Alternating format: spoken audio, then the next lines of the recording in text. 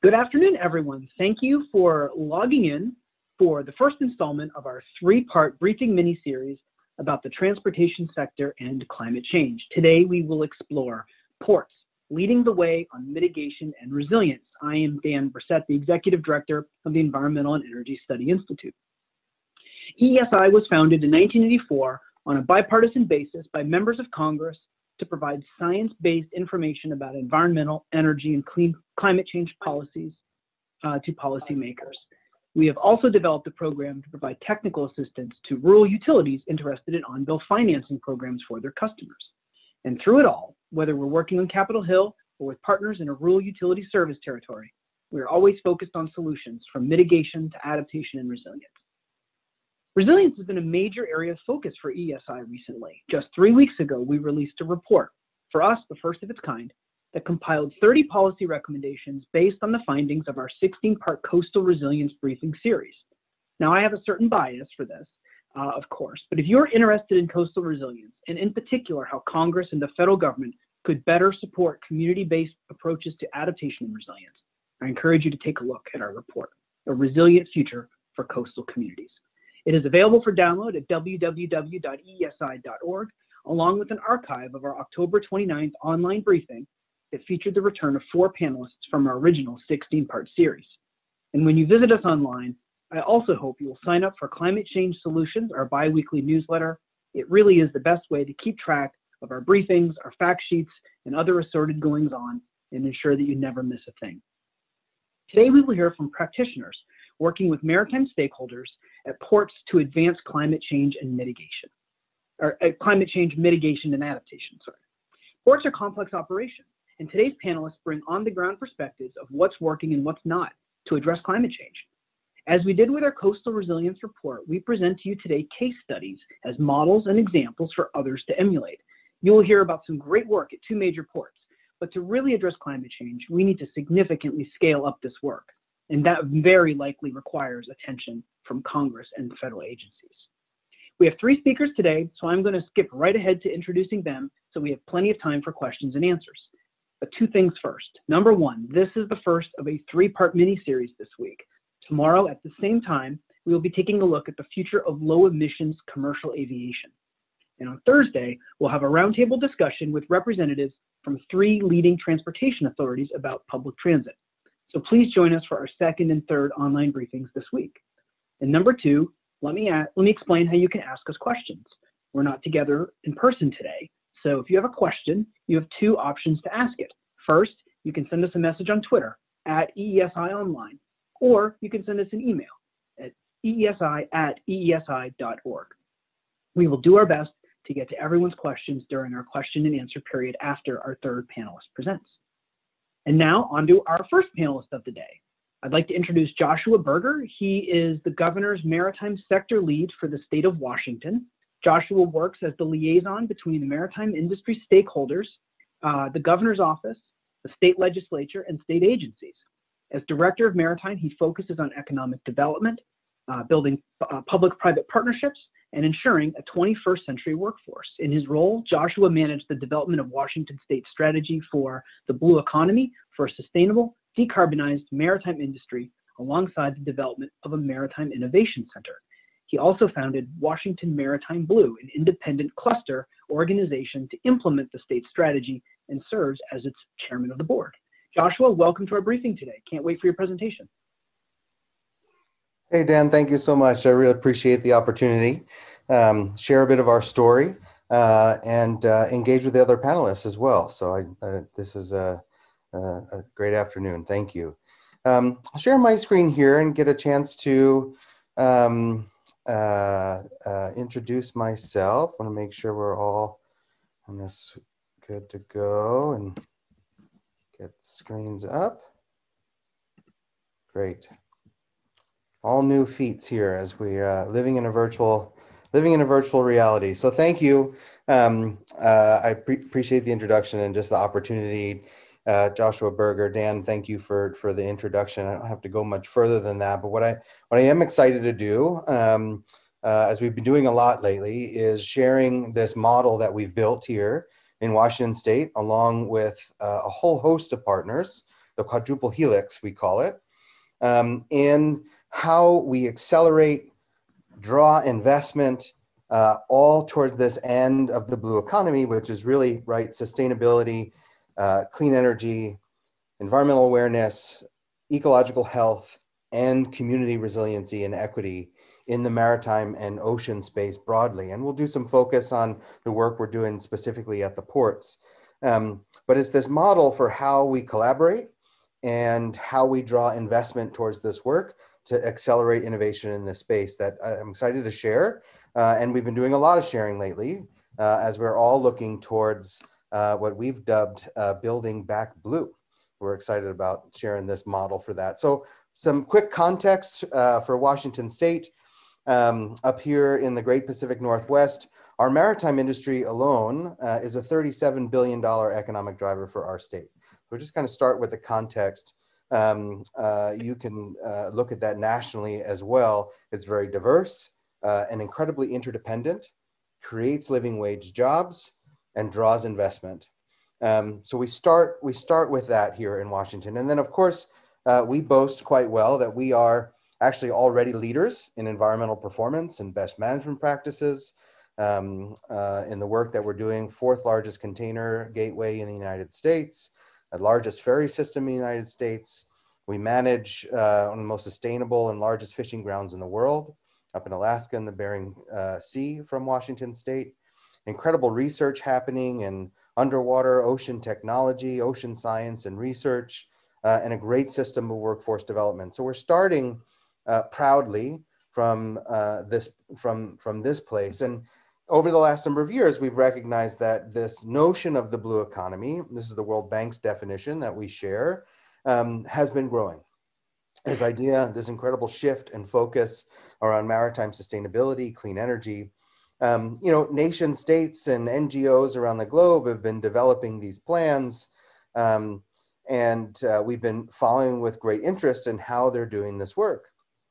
But it's not just NGOs and other state governments. Industry has been engaged. The OECD tells us that the blue economy is going to triple by the year 2030 to $3 trillion. Just for point of note, that's about 3 times the global space industry. If we're focused on innovation and sustainability. And so industry has taken that note as well and are forming coalitions, plans, ways in which they're going to invest towards this work.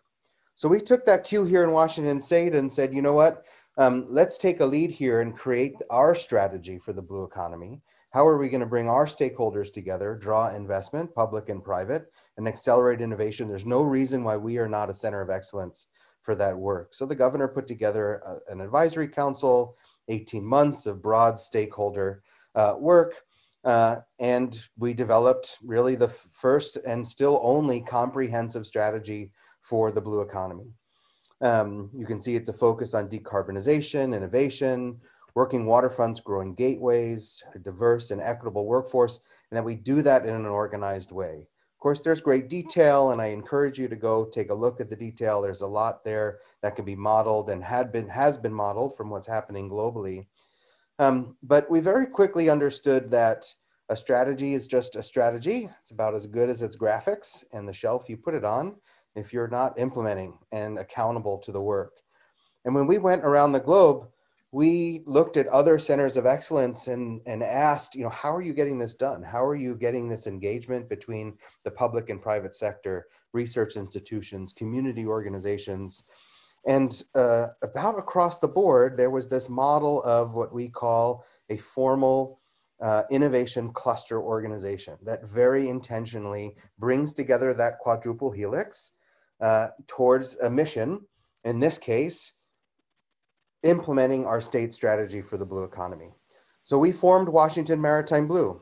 Just 2 years later, we're nearly 100 members long, looking at that quadruple helix of industry, our public partners in government, research institutions, and organizational partners, all with this mission together of working towards a growing, thriving maritime economy, a healthy ocean marine environment, and equitable and resilient communities. And that takes place in a number of different ways.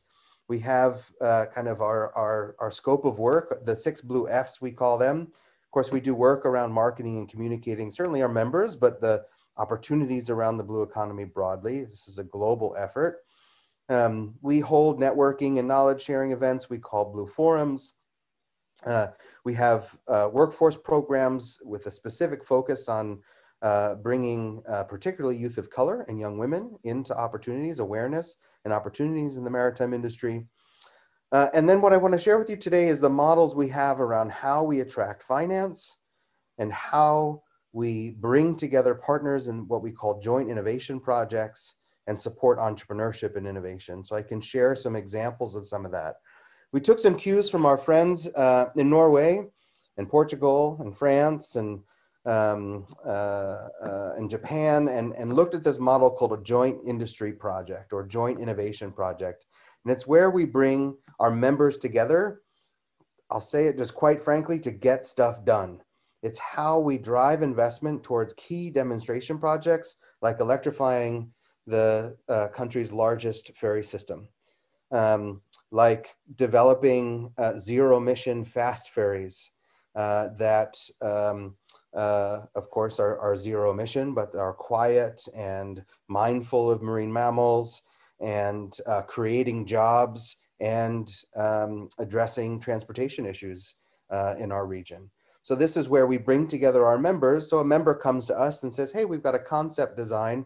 We want to take it to the next level. How do we bring funding to get to full construction, understand the economic impact, environmental benefits, go out and find an operator with a route we know is going to work and be specific.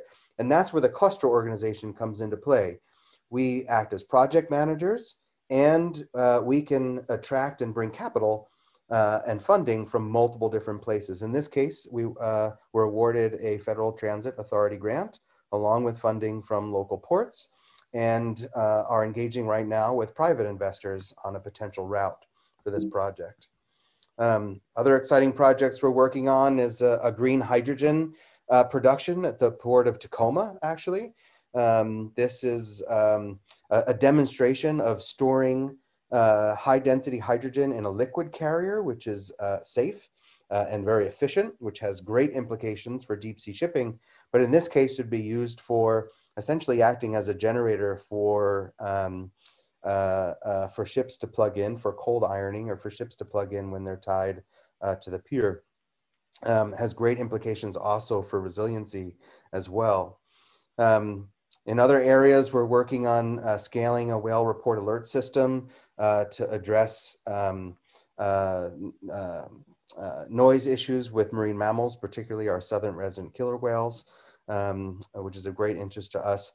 And then more recently, we've just invested and funded this program through an Economic Development Administration grant in developing a predictive analytics tool to do early detection of COVID-19, which we're piloting with the fisheries and maritime sector with great hopes with IHME to then share that with various different sectors, agriculture, food processing, and out into communities. So please stay tuned and watch this work.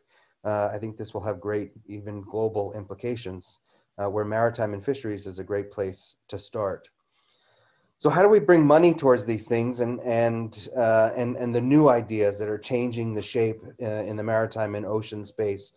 Well, one is, we knew that capital was having a hard time understanding and flowing towards these type of projects. So we started here locally just to get a sense of what type of capital, what flavor of capital, from public grants to strict venture capital, how does it get to maritime and ocean projects? What's appropriate? What's out there?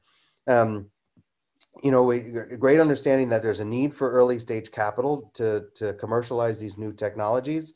Venture capital is not aware, and what a great role there is for both public funds and philanthropic funds to de-risk some of those early investments, and that our cluster organization and the many others that we engage with are great pipelines into these types of investments.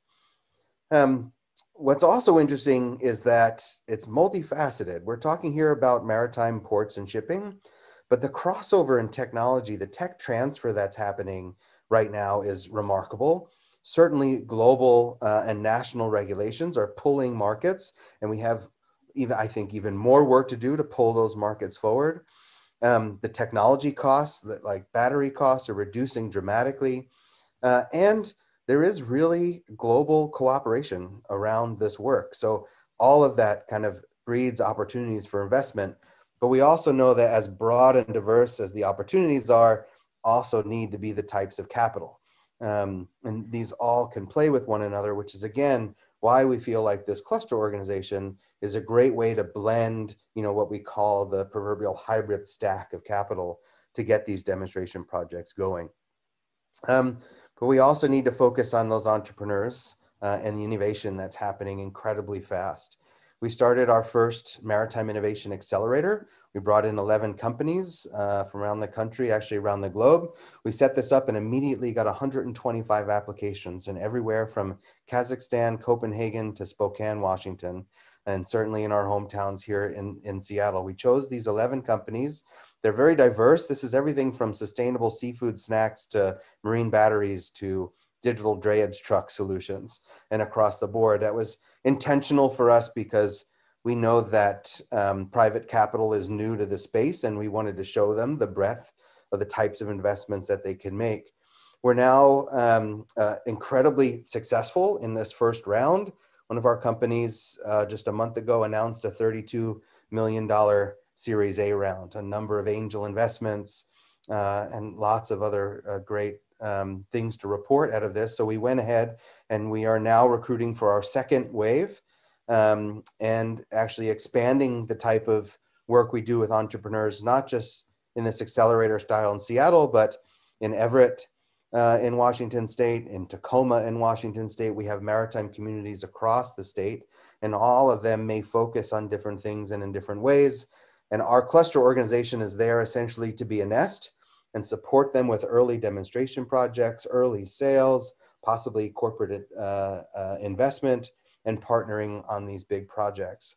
And I guess the one last thing I wanted to say is this is an incredible model that we have been in communication with our friends in Rhode Island and Alaska and Georgia and Mississippi and Massachusetts, kind of building these models together. We are just one part of this global enterprise of the blue economy, and in any given day, the founder from one of my accelerators will go to Oslo for the Catapult Ocean.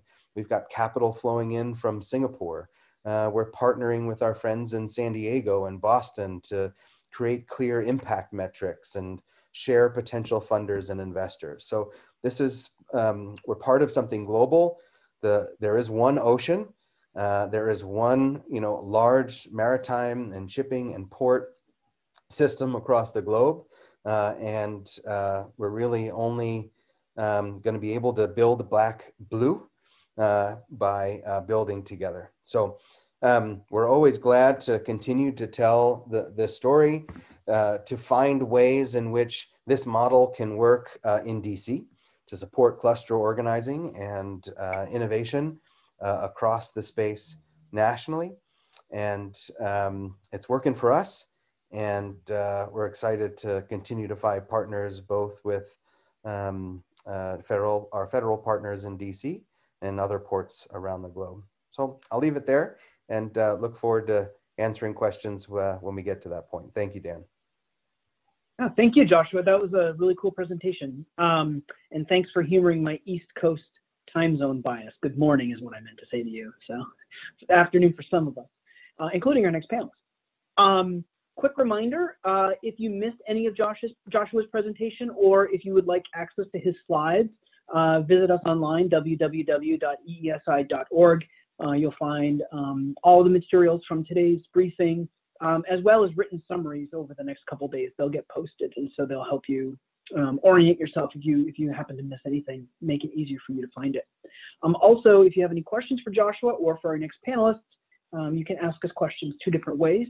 The first is by following us on Twitter at EESI Online and sending a question in that way. You can also send us an email, eesi@eesi.org. And now I will introduce our second and third speakers as a pair because they will be co-presenting. The first of the two is Jill Lemke. Jill is the Manager of Strategic Planning and Special Projects at the Maryland Port Administration, where her responsibilities include planning for climate resilience, She has over 25 years of experience in the public and private sectors. She holds a bachelor's degree in communications, a master's degree in regional planning, and is a certified port executive and certified climate change professional. And then our second of the two, so number 2 and number 3, I think that's the better way to say that, is Kristen Keene. Kristen currently serves as the Innovative Reuse Program Manager at the Port of Baltimore. Through this role, Kristen leads a variety of activities related to the innovative reuse and beneficial use of dredged sediments, including the identification and implementation of reuse projects, dredged material blending studies, regulatory and policy initiatives, interagency coordination and community outreach and stakeholder engagement. Kristen holds degrees from Salisbury University, University of Maryland Eastern Shore, and the American Military University. So welcome, Jill and Kristen. Looking forward to your presentations. Thank you, Dan. Pleasure to be here. Thank you for having us. Joshua's presentation showed us sort of a more global view, and we are going to be taking you down to a more on-the-ground view in the perspective of a single port. I am the manager of strategic planning and special projects. One of those special projects is climate resilience. To start, I want to give you an introduction to the Port of Baltimore and the Maryland Port Administration. We are a department underneath the umbrella of the Maryland Department of Transportation. Unlike other ports around the country, we are not an independent port authority. Our mission is to increase the flow of waterborne commerce through the state of Maryland and in a manner that benefits the citizens of the state. As part of our vision that ties back into resilience, we are committed to acting as a good steward of Maryland's natural environment. And Baltimore has had a long and great maritime history. The Port of Baltimore was founded in 1706. It is older than the city itself, and the city of Baltimore and much of Maryland grew up around the Port of Baltimore. When I talk about the Port of Baltimore, I'm not talking about the Maryland Port Administration. The Port of Baltimore is a complex mix of both private and public facilities that incorporate 45 miles of waterfront. 23 of those facilities are public and 6 are publicly owned MPA terminals. Because of that complex mix, we have active relationships with public and private sector entities, as well as government organizations on the state, local, and national level. Our port is a nationally significant port. We generate 37,000 jobs in the state of Maryland. 15,000 of those are direct port jobs, which we are proud of because of our mission to benefit the citizens of the state. We like to provide jobs at a living wage for people with a variety of educational levels. And the average port salary for those 15,000 direct jobs is 9.5% higher than the statewide average wage. So we are a significant engine for the economy of the state of Maryland. From a national perspective, we're #1 in autos and roll-on, roll-off equipment, imports and exports. We're #1 in imported gypsum, #2 in sugar and coal. And from a value perspective, we're #9 in the US. And from a cargo tonnage perspective, 11th in the US. When you picture a marine terminal, you can probably imagine that we are on the water. And because of that, we are susceptible to the impacts of climate change and sea level rise. In addition, we are on the Chesapeake Bay in the state of Maryland, and you can tell from the graph that our water levels have been rising for the past 100 years, essentially because of sea level rise, but also because of land subsidence around the Chesapeake Bay since the last ice age. So we are familiar with the impacts of both weather and the sea in terms of our operations. The state of Maryland is a leader in acting on climate change.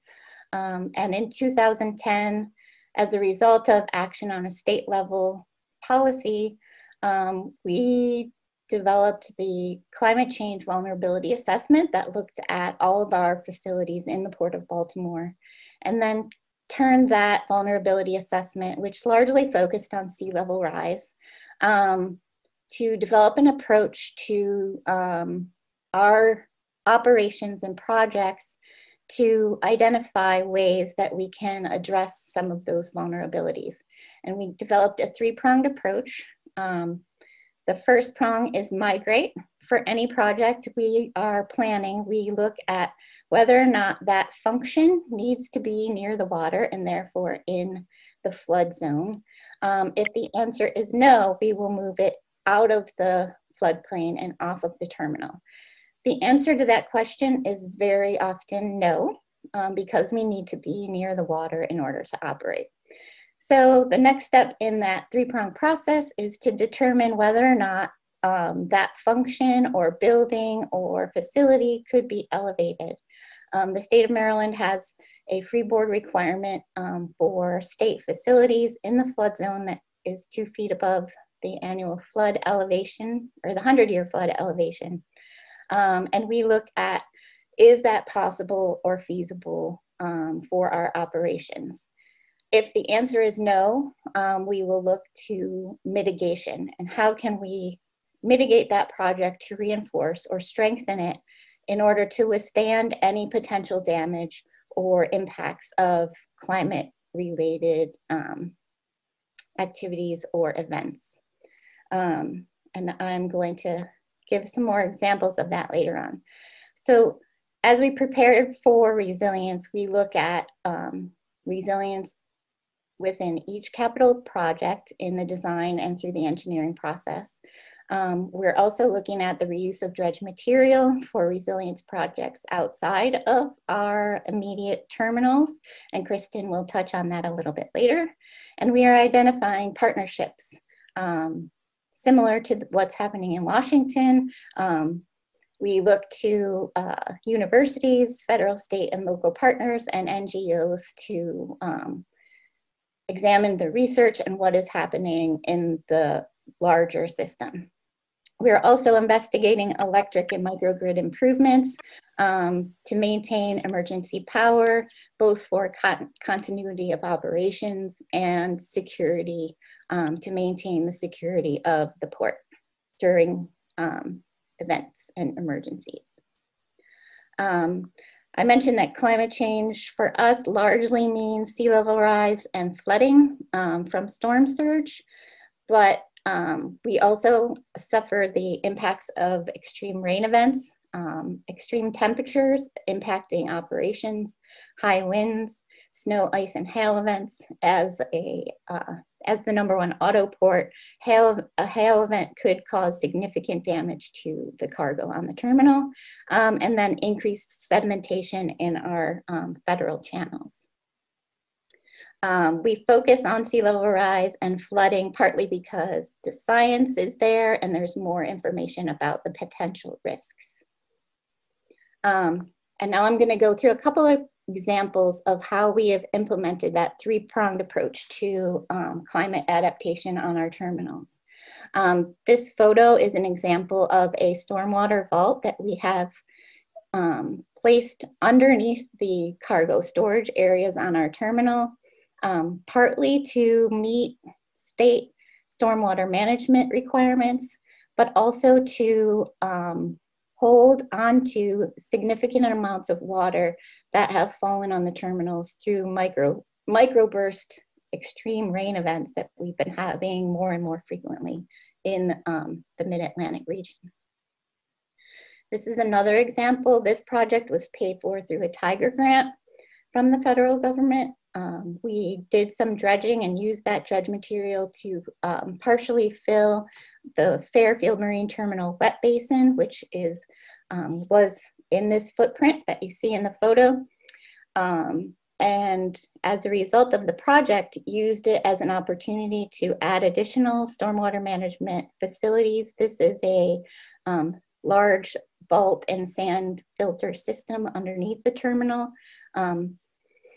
And because of the implementation of this infrastructure, we were also able to elevate this portion of the new cargo space that was constructed as a result of that Tiger grant.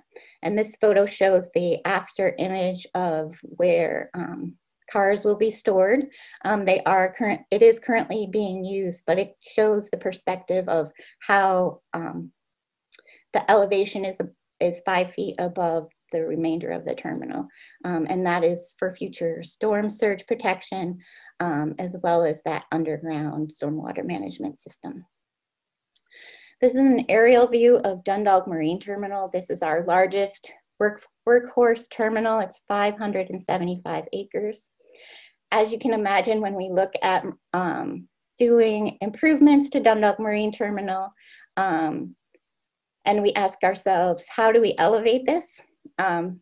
Elevating 575 acres is not a viable alternative, not to mention the fact that 100% of our cargo space on Dundalk is leased to customers, and you can see all of the customers' equipment and vehicles and storage in the buildings is largely forest products. We also do imports and exports of forest products.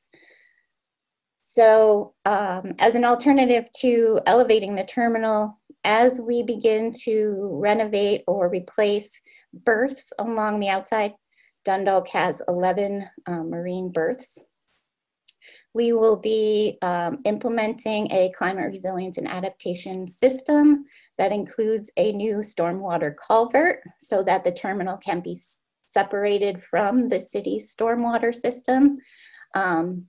And that will include stormwater pumps, backflow preventers, and a 32-inch sea curb, as we call it, which is essentially a small seawall to prevent storm surge overtopping onto the terminal and causing damage to both equipment and cargo.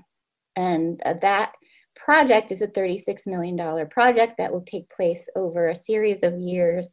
The first phase will include permanent barriers as well as temporary barriers as we work our way around the terminal and replace each individual berth, and will be paid for in part by a $10 million infra grant from the federal government. And this graph is intended to show that we are also looking at our environmental footprint. In the 4-year period between 2012 and 2016, our cargo actually increased 10% over that time period, and our emissions, thanks to a number of programs and initiatives, have decreased by 19%, including a 23% decrease in CO2 emissions. And we're pretty proud of those numbers, and we'll be having new numbers shortly. We do these every 4 years. And as a transition to my colleague, I wanted to introduce that we also do mitigation projects outside of our terminal when we can't do stormwater mitigation on the terminal. This is a project that we partnered with Anne Arundel County Parks and Recreation to do a living shoreline to help an area of their facility that had suffered serious erosion. We rebuilt the shoreline and worked with the kids to plant native grasses, and this project was put into place last year. And so now I'm going to turn it over to my colleague, Kristen, to talk about our dredge material program. Good afternoon. Thank you, Jill. My name is Kristen Keene. I serve as the Innovative Reuse Program Manager at the Maryland Port Administration. And moving on, when it comes to ports and sustainability, we typically focus on the actual terminal facilities, but there's much more to the equation when you consider the unique requirements necessary to keep the port open for business, which brings me to the management of dredge material. Here at the Port of Baltimore, we turn sediments into solutions. Major shipping channels in the Chesapeake Bay and Baltimore Harbor are maintained at a 50-foot depth, while others are maintained at a 35-foot depth. Next slide.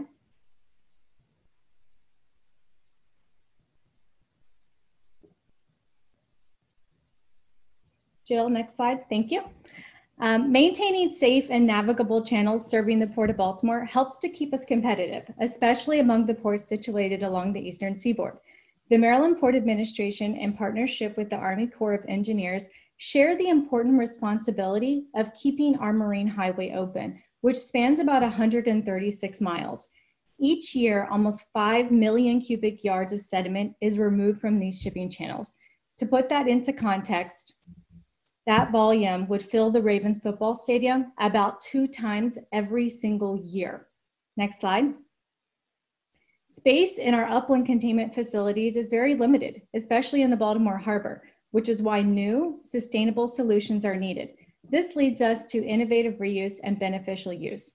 In Maryland, we have 2 distinct definitions for these terms, but to put it briefly, innovative reuse refers to on-land applications for the dredge material, while beneficial use refers to in-water uses for the sediment. Next slide. In recent years, we've made a lot of progress on reusing dredge material generated from the Baltimore Harbor. Our portfolio of upland applications for dewatered sediment includes end uses such as habitat development, daily landfill cover, remedial capping material, and engineered fill. We continue to expand our ingenuity and increase our ability to sustainably reuse the never-ending resource that is dredge material. Next slide. In addition to the upland uses for sediment, the Port of Baltimore has also been internationally recognized for a very large-scale beneficial use project, 1,715 acres to be exact. In the 1800s, about 100 residents called Poplar Island home. And by the 1920s, all of the residents retreated due to erosion and sea level rise. The island then became a hunting retreat that welcomed both President Roosevelt and President Truman. Now in 1996, only 5 acres remained of this once treasured island. Through a partnership between the Maryland Port Administration and the Army Corps of Engineers, the island has since been restored using dredge material to create 776 acres of tidal wetlands, 829 acres of upland habitat, and 110-acre open water embayment. Next slide. Now, Poplar Island will reach its capacity of 69.8 million cubic yards in a little over a decade from now. In anticipation of Poplar's finite capacity, we are planning for the Mid-Chesapeake Bay Island Restoration Project, which would beneficially use sediment from the Port of Baltimore's 50-foot channel, provide 90 to 95 million cubic yards of dredge material placement capacity, restore remote island habitat, as well as provide shoreline protection and resiliency for a nearby county and its property owners. Next slide. With that, we thank you for your attention. Great. Thank you, Kristen, and thank you, Jill, for a really great presentation tag team. As a Maryland resident, thanks also for being good state employees and doing great work taking good care of the Port of Baltimore. I'm also very pleased that you managed to fit in a Ravens, an M&T Bank Stadium reference, Kristen. It wouldn't have been a Maryland State presentation without one like that, so thank you for that. Now it is time to shift to questions and answers. And before I introduce my colleague to take it away, if you have a question, there are 2 ways to get it to us. The first is by following us on Twitter at EESI Online. The second is by sending us an email at EESI@eesi.org. We will do our best to get to all of them that we can. But to kick off the question and answer period, let me introduce my colleague, Amber Todoroff. Amber is on our policy team, was an integral member of the team that put out our coastal resilience report a couple weeks ago, and had a big hand in organizing this week's series of briefings. And in fact, I think she was the one who came up with the idea of doing these multi-day mini-series when we did Climate Adaptation Data Week back in April. So Amber, I'll let you take it away, and looking forward to a great discussion. Thanks a lot, Dan, and thank you to our excellent speakers. First question, to what extent are ports sharing information about and collaborating on adaptation and resilience efforts? I know you talked a little bit about this, Joshua, in an international context, but I guess if you could elaborate on a domestic context and if there's any federal resources that are facilitating that. And I'd love to hear from Jill and Kristen as well. Yeah, Jill and Kristen may have some more details. I mean, there's a number of port associations that are helping to lead that work and provide some great context for that as well. MARAD does a really good job, particularly in terms of helping to support what federal resources are coming through MARAD, but also through, build grants, Tiger grants, etc. But Jill, you may have some more detail. Yeah, we work very closely with the American Association of Ports Authorities to share best practices and information, and to keep up on what's happening on a federal level. We have partnerships with federal agencies, which also serve other ports, and make connections with them that way, through the Army Corps of Engineers, through the U.S. Department of Transportation and MARAD, to name a few. We also participate in information exchanges like this one, and others sponsored by universities and research organizations. And I don't know if Kristen had anything to add.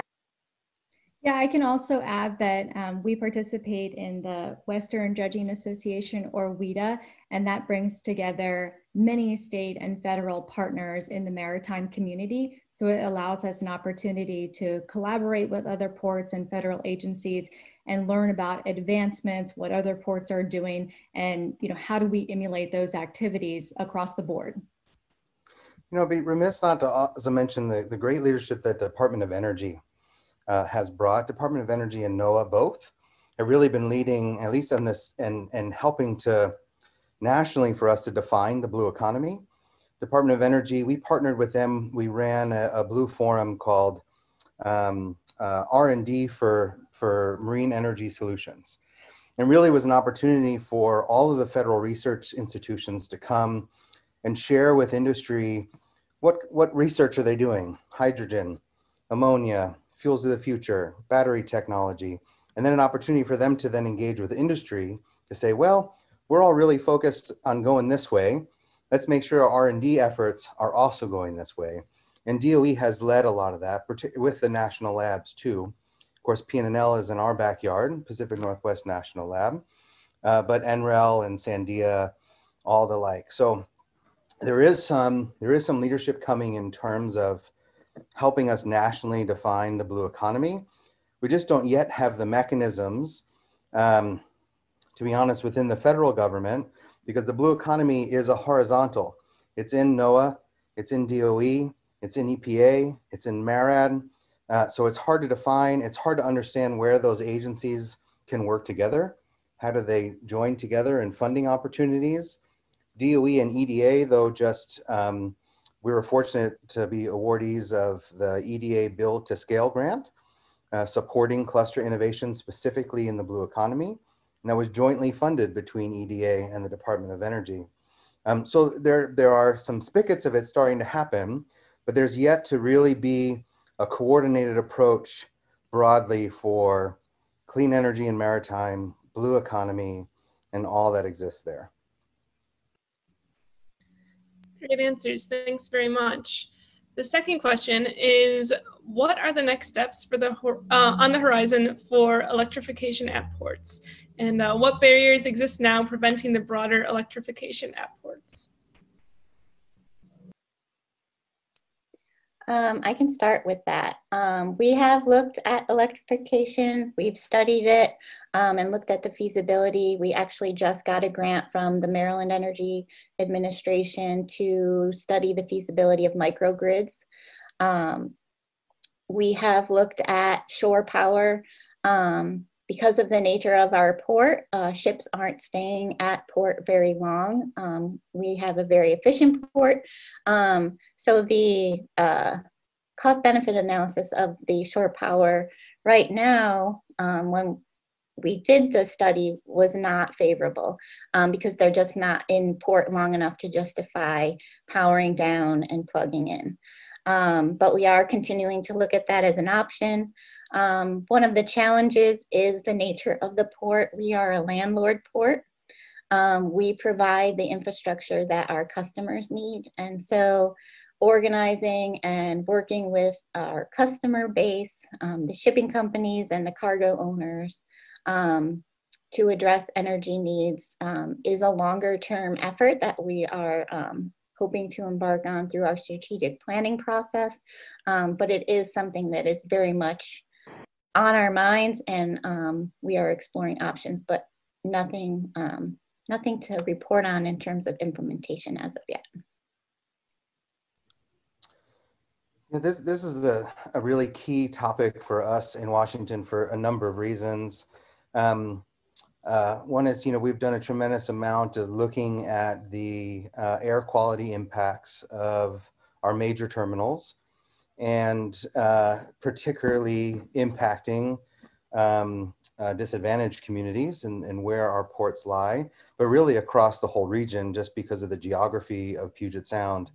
And so we've gone down a road here pretty quickly, both in terms of trying to electrify and implementing now electrification of our ferry system.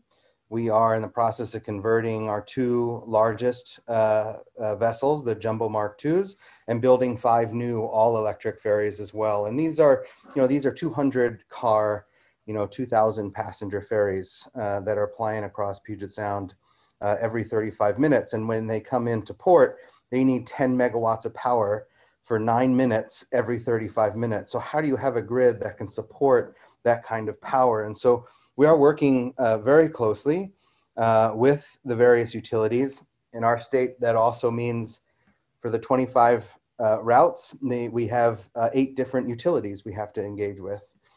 Sometimes different utilities on the same route, often different utilities in the same route. So we're actively engaging in that right now. It's going to require energy storage solutions, microgrid and new technology solutions. Our state is investing in some of that. We are looking at various different federal sources for that work. And again, for another example, ferries have a very traditional path in looking towards federal dollars to support infrastructure for ferries. Now they're looking at new paths around energy storage, microgrid solutions. So there's a whole kind of new way in which we are looking at how we electrify our ports.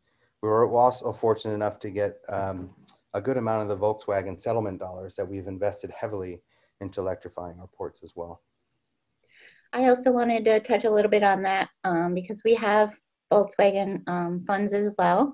And we have been working with our partners to replace or repower cargo handling equipment motors through the use of those funds, as well as DERA grant funds.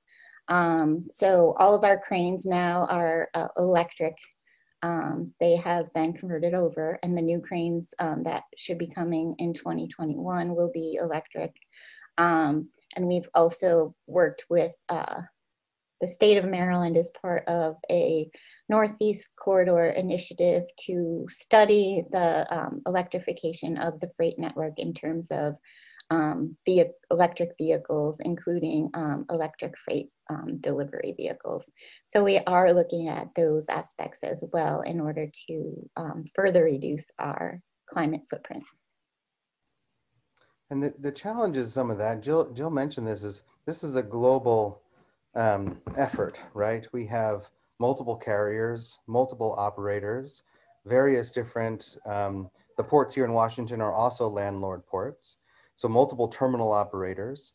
How do you just agree on what type of shore power plug you're going to use? And you would imagine the amount of coordination and agreement of bringing all those different manufacturers and OEMs in the room and asking them to leave their business managers at home and bring their engineers and help us together define what the shore power plug of the future is going to be, so that when they come to LA Long Beach, they can use the same plug than when they come to Seattle or go around to Baltimore, right? And so that's a challenge in and of itself. That's part of why we are so excited about the use of something independent like a cluster organization, because you've noticed we have every major OEM, ABB, Wärtsilä, Siemens, as part of this organization, they recognize that they have to come up with standards together, and they can use something like this cluster organization as a place for competitors to come together and create standards together.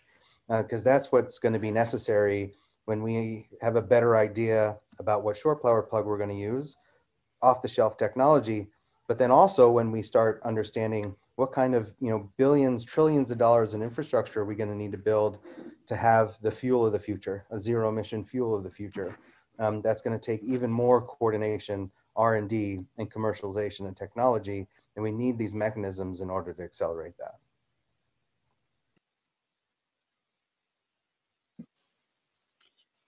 Thanks, that was really interesting. And Jill, I'm happy that you mentioned the grant from MEA. I'm an MEA alumnus, so whenever I hear about a microgrid grant, it warms my heart. So way to go. This one's come from our audience, this question, and I think it's kind of interesting, and Joshua, you might have just touched on a little bit of it. Question is, how do you work with your sort of neighbors in waterfront and port areas? Most waterfront areas are under a lot of pressure from development. And those new developments probably also have resilience concerns and resilience challenges. Jill, in your presentation, you showed a photo of the port, and it's a pretty wide, it covers a lot of ground, and it covers a lot of types of land use. And so maybe, Jill, we'll start with you, and then we'll hear from Kristen and Joshua about sort of in your port situation, how do you work together with people who are trying to otherwise develop, that pretty precious land in a pretty important city? I'm glad you asked that question because that's what I spend a lot of my time on. I came to the Port of Baltimore from Baltimore City Department of Planning, where I focused on waterfront development, waterfront planning, and industrial zoning. We, the port community, partnered with the City of Baltimore to develop zoning protections for port properties that have deep water assets, acknowledging that those deep water assets cannot be replaced.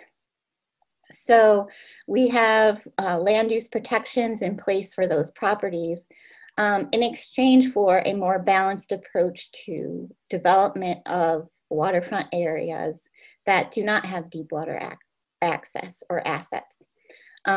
So that's one part of our puzzle, and we are continuing to work on those protections as well as protecting the areas around our freight network. So land surrounding our rail and highway access points to make sure that those are also protected and not cut off because of a new development or other implementation policies. In addition, we have a very robust relationship with our surrounding communities. We learned back in the 80s the hard way after one of our communities took us to the Supreme Court. Kristen might be able to talk about that a little bit more, but as a result of that, because of concerns about our dredge material placement facilities, we have increased our community engagement and community outreach processes where we have built relationships with our surrounding communities to the point where they now write letters of support anytime we are out seeking grants from the federal government or others. So we have made our communities, our surrounding communities, our partners. And Kristen, I don't know if you want to touch on that a little bit too. Sure, I'm happy to elaborate. Thank you, Jill.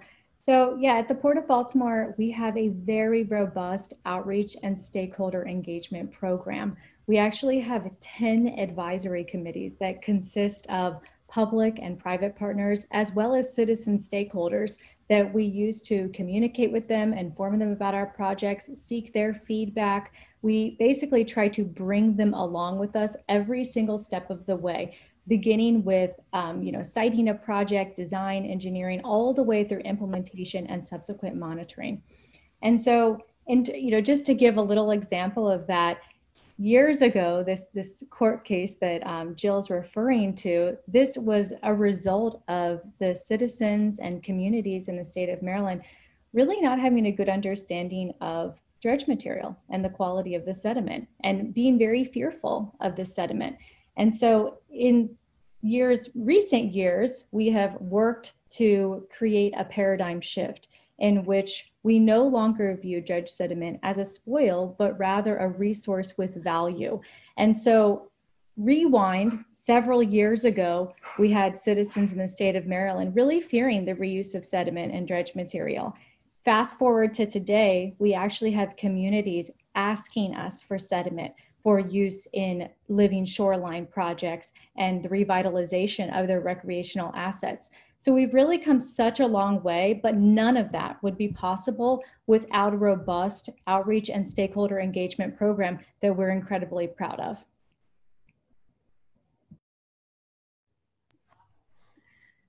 Thanks.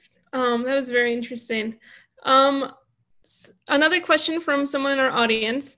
How does the long economic lifespan and substantial capital costs of port infrastructure constrict the flexibility of ports to adopt policies advancing greater resilience of climate change impacts? And are there any new innovative design concepts under development for infrastructure to address this reality? We can start with Josh.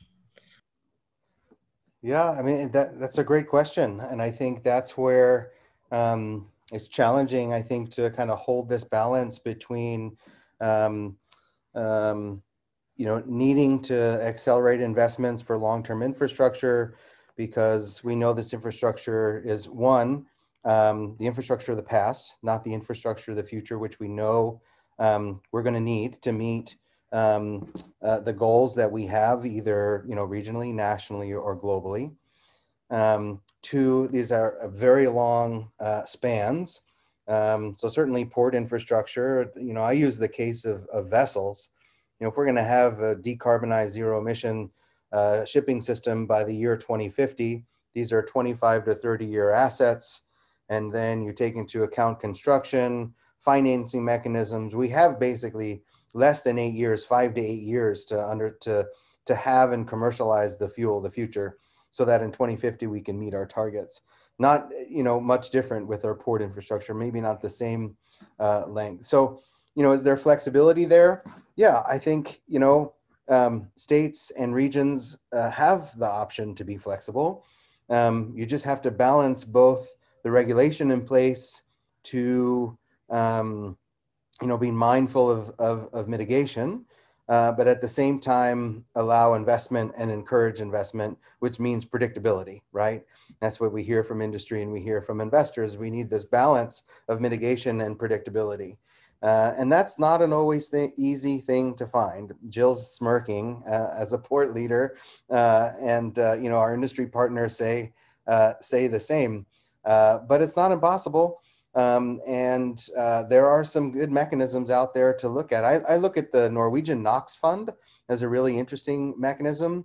And this is where it's essentially a tax on nitrous oxides, and you can use it for whatever.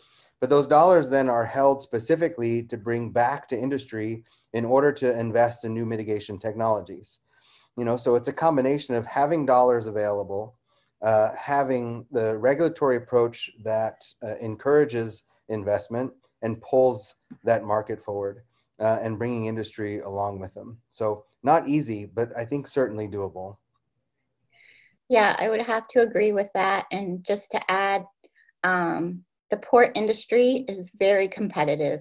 So recognizing that adding resilience into all of our capital projects adds cost, we have to make the business case for why that's important. And it's important to our customers. And so it becomes important to us. The funding issue is very difficult for us as a transportation business unit under the Maryland Department of Transportation. We compete for funds with the Transit Administration, with the Aviation Administration, and with state highways and the Maryland Transit Authority. So We struggle with finding the funds to implement our projects. That's why we use a lot of federal grant programs rather competitively. We also have unique and innovative public-private partnerships. Our Seagirt Marine Terminal is our dedicated container terminal, and that terminal is operated under a P3 agreement with Ports America Chesapeake. And so we partner with the private sector to help make those investments in our infrastructure both feasible and improving the relationship between the terminal and the customer and making the improvements that our customers need. So we use P3s as a way to sort of supplement our capital investments on one of our terminals, but we are always looking for those opportunities and other ways to provide additional resources. And it is a global issue. We compete with other ports for business, so that's why the business case is so important. Great, well, thanks for that really interesting answer and perspective, Jill. We are gonna have to wrap it up. It's 1 o'clock. And so I just want to say thank you to Joshua, to Jill, and to Kristen for joining us today. This was an awesome panel. I learned so much about sort of the details of how ports are implementing resilience and also sort of the global context for all of this work happening. So really appreciate all the time you put into your presentations and for joining us today. Thank you so much. Thank you to Amber for helping moderate today's briefing. Thank you to those behind the scenes, Henri, Dan O'Brien, Sydney O'Shaughnessy, and also shout out to our interns, Emma, Joseph, Hamilton, and Karen. They help us in all sorts of ways to make this all possible. This was a great discussion. It's a great way to kick off our transportation mini-series. So as a reminder, join us back tomorrow at noon for a look at aviation or commercial aviation, low emissions commercial aviation. And then on Thursday, we're going to be back for a roundtable discussion. So a bit of a different format. To learn about transit, public transit. We're going to be talking with 3 representatives of transportation authorities from around the country. So that's going to be a really interesting briefing as well. Even though we're closing out, I hope you have maybe 1 to 2 minutes to help us out by taking a survey. We pay very close attention to the feedback that you share with us. We hope you like our briefings, but if you have any suggestions for topics or ideas or ways that we can improve, please feel free to share them with us. We're always trying to do better, and we do really, really appreciate all that feedback. If you missed anything today, one last plug for the website, www.eesi.org. Another plug for Climate Change Solutions, our biweekly newsletter. It's the best way to keep up with our briefings and fact sheets, etc. And it's a great way to also have a link to our brand new podcast, The Climate Conversation. We're dropping episode 3 next week. So one more thing to be thankful for during Thanksgiving week. And we're off to a great start. It's a bit of a soft launch, but we're figuring it out. We're getting our sea legs. We're getting our podcast voices, and it's going really well. So we've already heard about we had an aviation speaker with us last time, and the first episode was about our coastal resilience report. So please check that out too. We'll end there. Thanks to everyone for joining us. Hope you have a great rest of your Tuesday, and I hope to see you back tomorrow for low emissions commercial aviation. Thanks. Have a great day.